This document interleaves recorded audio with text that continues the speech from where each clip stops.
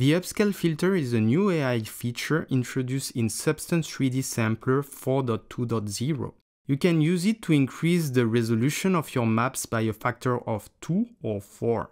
The AI upsamples the PBR channels by hallucinating details from the low-resolution maps. Here is an example of a 1K scan leather material.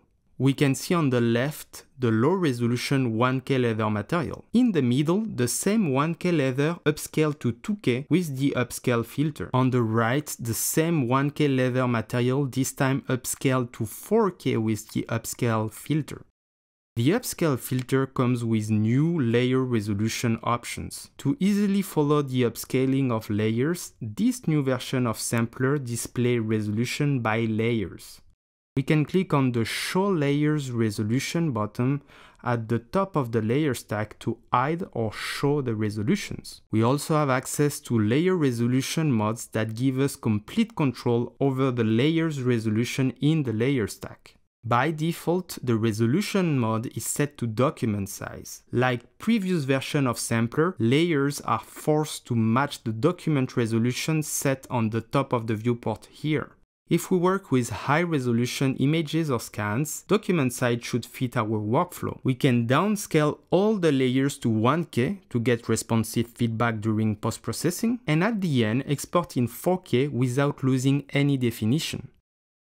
Now, if we work with low-resolution images or scans and try to upsample them with the Upscale filter, we should use the Layer Input Resolution mode before the Upscale filter. It will prevent Sampler from changing the resolution of our image before the AI upscales it to the desired size.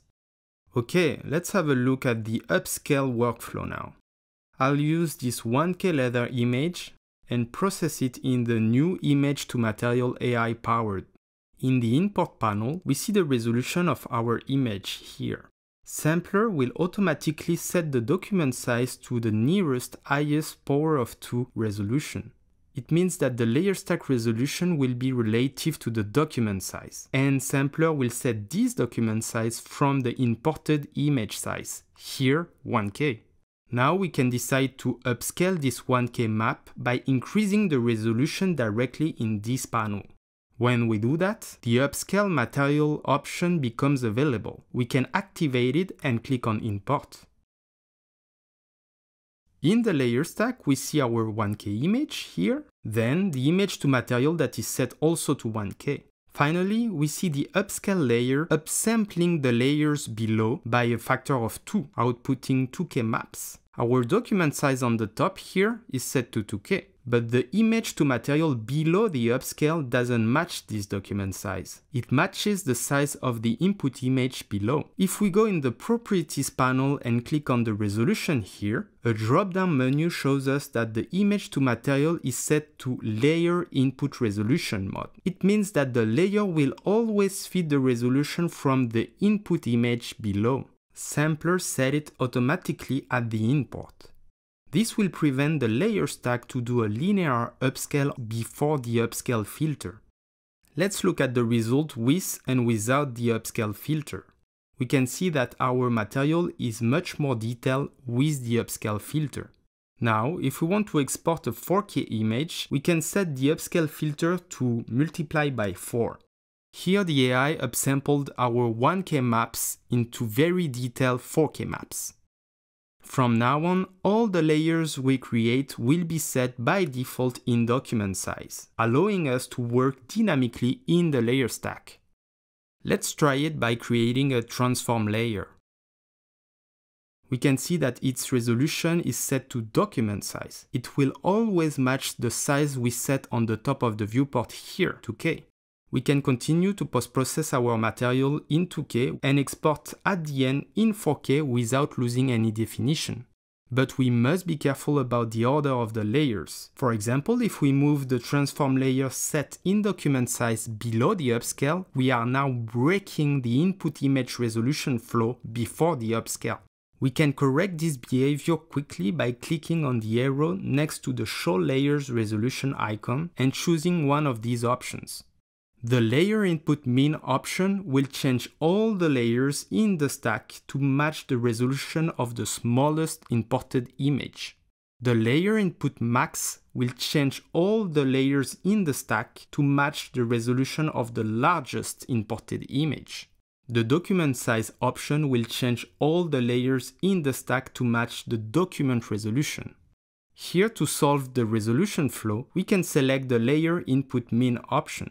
Now, we can see that our material is much more detailed with the upscale filter. Finally, I will share some useful information about the upscale filter and the resolution modes. In the import window, if you forget to activate the upscale material option after increasing the document size, you'll see a pop-up window allowing you to add the upscale filter or continue without it. When you manually drop an upscale filter, a warning pop-up window will appear. You just need to make sure that all the layers below the upscale are in layer input mode. Try to avoid changing the resolution of your input image before the AI upscales it. The upscale AI doesn't work well with blurry maps due to linear upscaling. You can see that the upscale doesn't have a layer resolution mode. It always looks at the resolution from the layer below to upscale it by the factor you set. Also, procedural materials in the layer stack will always match the document size. Finally, you can set the default layer resolution in the Preferences panel of Sampler. This option sets by default all the layers you create with the resolution mode you have chosen here. The upscale filter is a powerful feature to upsample all your image-based material in Substance 3D Sampler. Managing well the resolution flow in your layer stack is key to make the upscale filter work correctly. I hope you find this tutorial helpful. Stay tuned for new AI features in Sampler. Thanks again for watching.